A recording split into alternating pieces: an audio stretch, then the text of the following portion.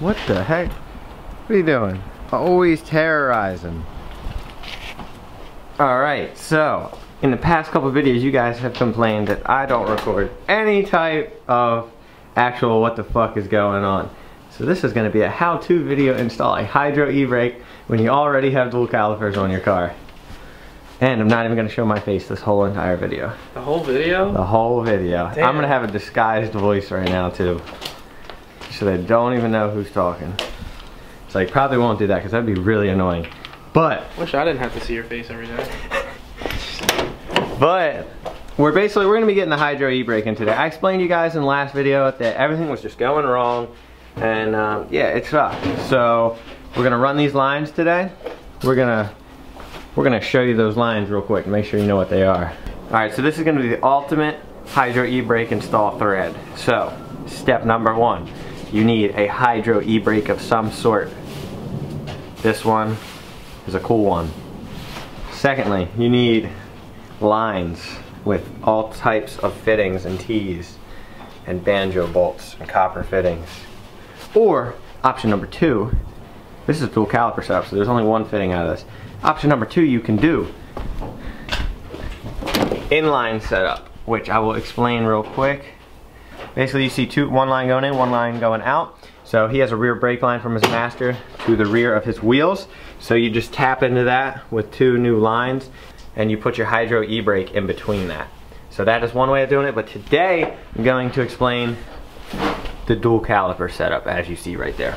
Alright, so we're going to get started, and the first thing you have to do that I would suggest doing, because I didn't record it unless you watched the other video, is you have to get your dual caliper on there. I chose to go the GK Tech way. So step number 2, which is probably the first step and the most exciting step, is you need to figure out where you want to mount your hydro e-brake. So let's hop inside the car. Alright, so step number 1, which is the most fun step, is figuring out where you want your hydro e-brake. Personally, I like my hydro to be on the left side.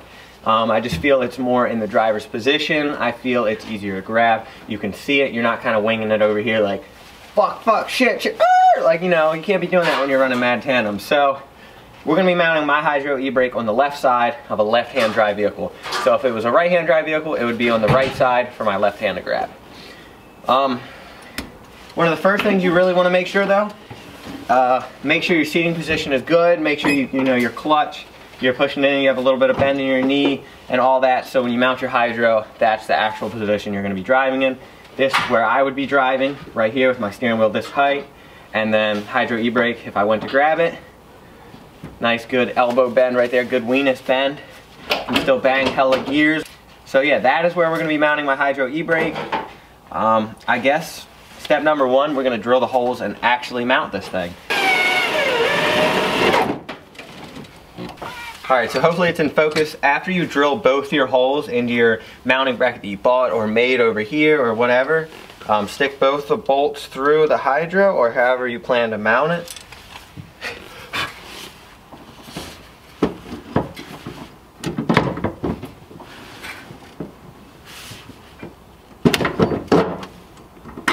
Alright, so our hydro e-brake is now mounted. Check one more time to make sure, well, you should make sure your seat actually can go up too, which I'm good, but damn, there we go. Make sure you can grab it nice and good. You'll be drifting, you'll be hitting gears, so you really need to be able to pull that e-brake.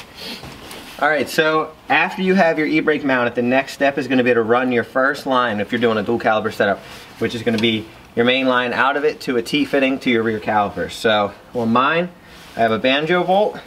Stick your thing through there with a copper washer on either side.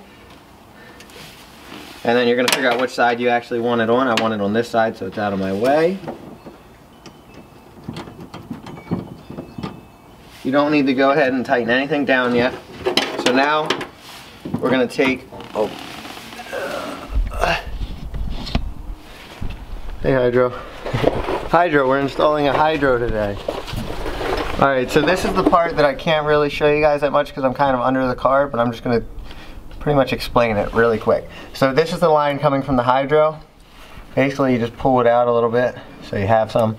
This is the T-fitting that you're going to be mounting.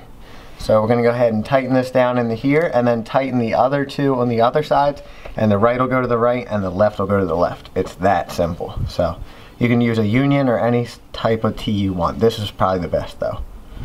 Alright, so after you do your T-fitting, you're gonna wanna come over here and find your lines, which mine are right here, and then you're gonna kinda wanna figure out where you wanna run them. I ran mine down here. It's kinda tough for you guys to see. And then right back here it goes into the caliper. I know it's hard for you to see, but just make sure it's out of the way, make sure it's not near your axle or anything. And then the same thing for the other side. And bam, that's pretty much a full dual caliper setup. So I got everything hooked up. I don't really have anyone to help me bleed it, but I might try to add some fluid and make sure that nothing's leaking. Okay. Alright, so next step, like I said, we gotta bleed it, so you're gonna need a partner to bleed it. Lena's gonna do the bleeding. And then Lena's gonna do the pumping, and then I'm gonna do the bleeding. So pretty simple, just like brakes, you just pump it up like a pedal, just, and then squirt, squirt, and then squirt, squirt, and then squirt, squirt, and then skirt, skirt. So Skirt, skirt. We're gonna get started. All right, so I know you guys can't really see anything, but we have, I don't know where I left off, but we have two more things to do. I gotta go get exhaust bolts, which I have in my pocket, and bash bar bolts, and a noodle to hold up my bumper, which I might have one, so I'm not gonna get it. But as soon as we do that, hopefully we're gonna go drive my car.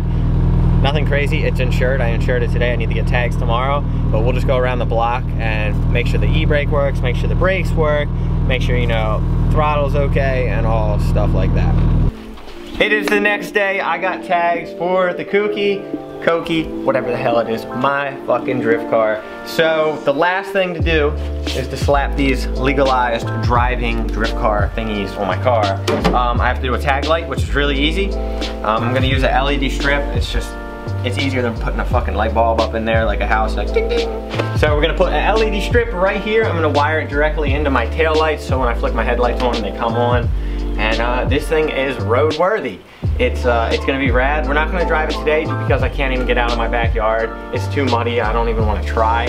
So tomorrow, I promise, we're going street drifting. It's time to really test this thing. We got a couple spots we're gonna hit up. I'm not gonna go Chelsea to Nof out there and damage my car or nothing. I really wanna feel it out before, you know, I start trying to go hard with angle mods and more power, because you don't wanna learn that way. So stay tuned for tomorrow's video, and we'll be back and hopefully actually drifting this thing. I would record putting in a tag light, but I doubt you guys want to see that, so